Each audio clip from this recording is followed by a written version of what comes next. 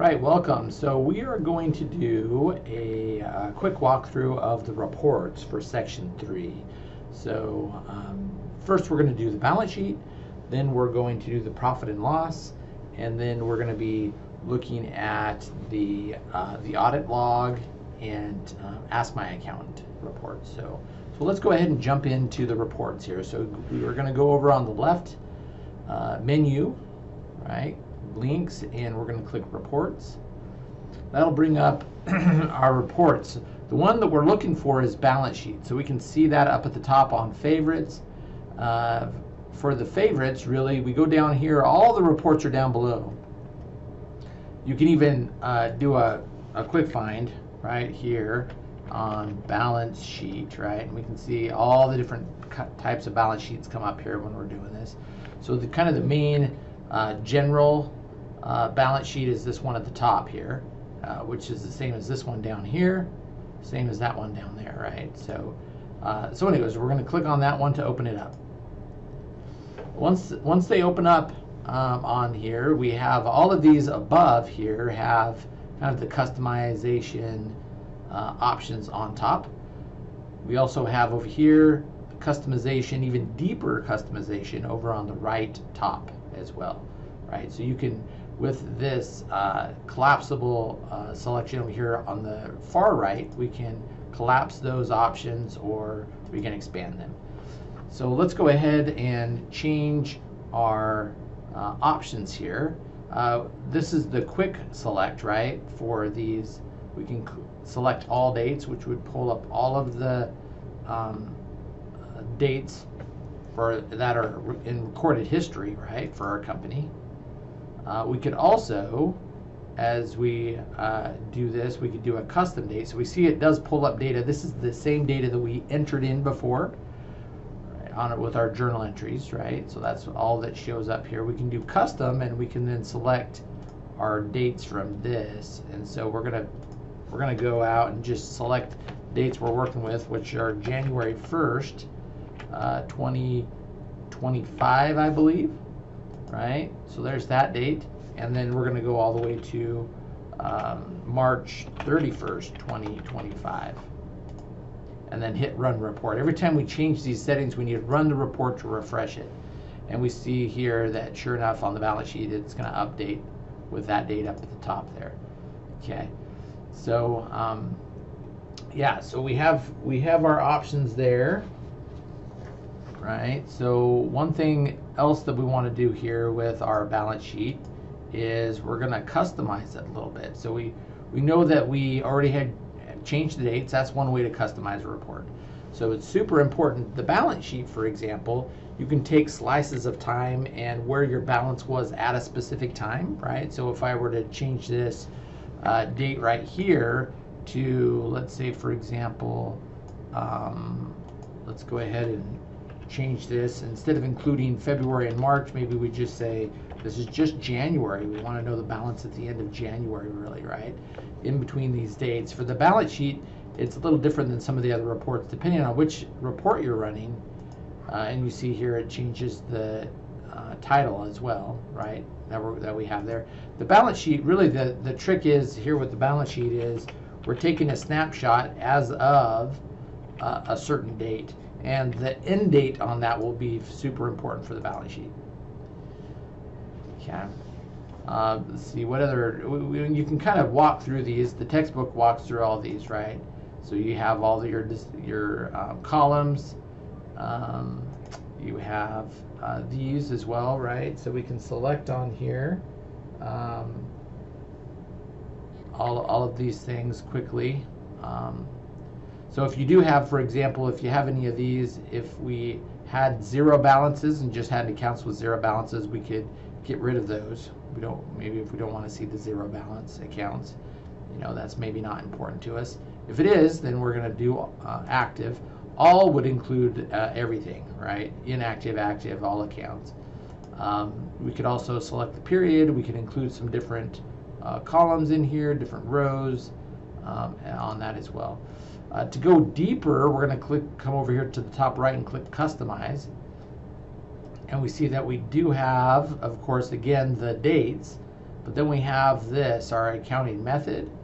We have how the negative numbers are shown. So we want to flip that over. For example, instead of having the minus sign in front of it, we may do like our this presentation here, right? We may even click show in red or not, right? So it just depends on how we want those numbers to show up on our report. Yeah, and so those are some changes that we could do. Over here on this side, one of the options is we can do non-zero on this. That's actually what the textbook has us do.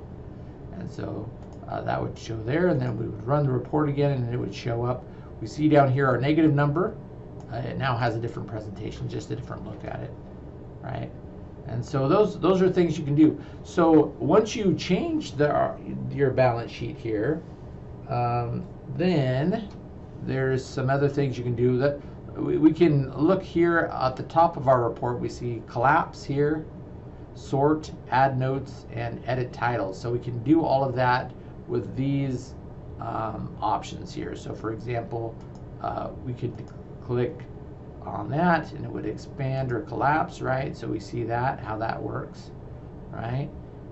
We can sort things by ascending order, descending order, depending on it really doesn't necessarily make a big difference here with our balance sheet so much, but that we would want to do that. But there's other reports that would come in really handy, maybe, right?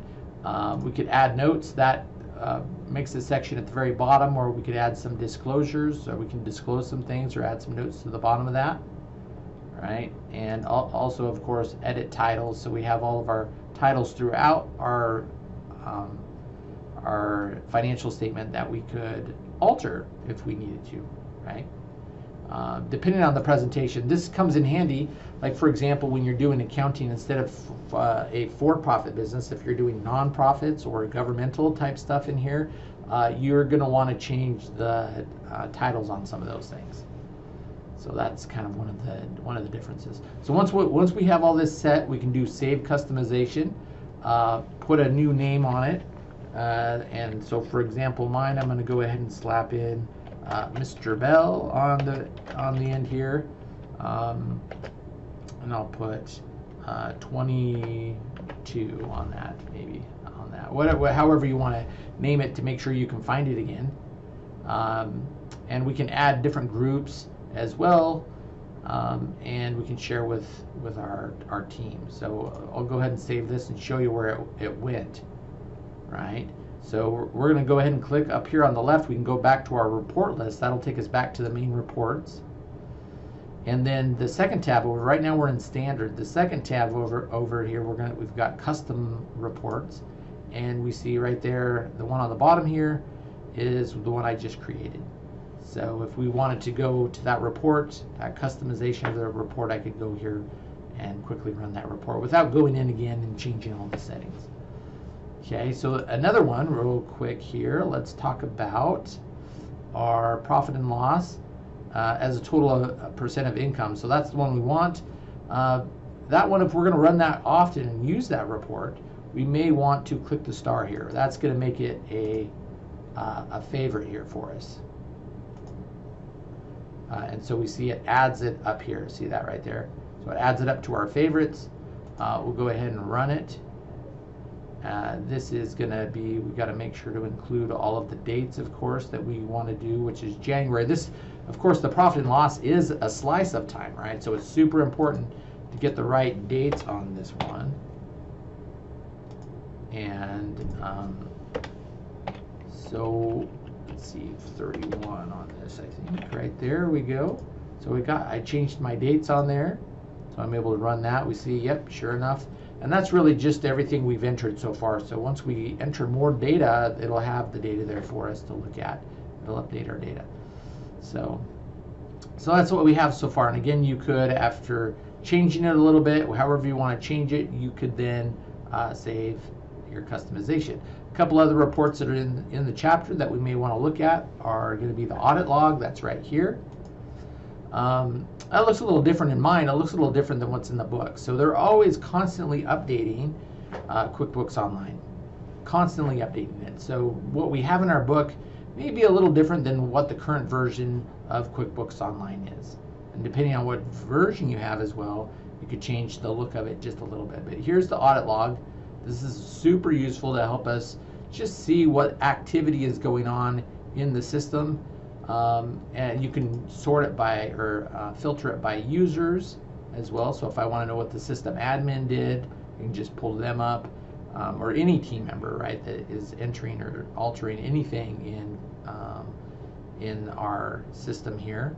So, and we can go by date and type of events as well. So that's super useful. Let's jump back in reports here real quick.